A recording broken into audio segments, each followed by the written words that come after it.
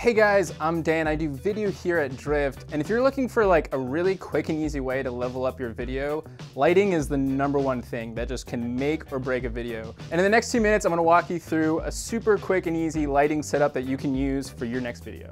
First things first is like, what is good lighting? So this is a great example of bad lighting. I mean, there is no lighting. You can't even see me. While admittedly better, this is what still bad lighting looks like. You have yellow overhead lights that are casting shadows downwards, so you have bags under your eyes, and it's not gonna be evenly lit, right? This side of my face is probably way brighter because the overhead lights are over here, and then we have not good overhead lights over here. You really can't control it. So this is what better lighting might look like.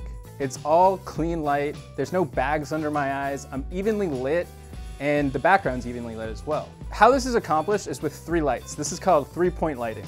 So you have a key light. That's your main source of light, and it's gonna be giving off most of the light on your subject.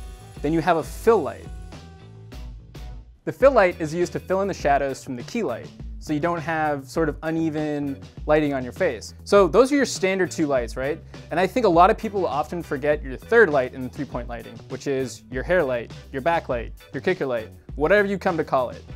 And this lights is kind of giving you a nice kind of glow definition around the hair to help separate you from the background. Because with just these 2 lights, you're filling out the background, but you're not really creating definition with your subject. So your backlight's gonna help you do that.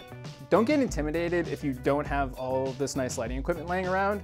First of all, you can probably get 3 decent lights for around $60 on Amazon, but you don't necessarily need that. You can also create really nice lights just using windows. Windows are a great form of light. The main thing you need to remember, if you're just filming something on your laptop, whatever, just always be facing the source of light. Face the window and your lighting will look so much cleaner. I've seen so many times people make the mistake where they think lighting will help their shot and they're sort of tilted towards it or not directly facing it, and it creates these really harsh shadows in the face. Just face the window, do your conference call, whatever, and you will get very nice results.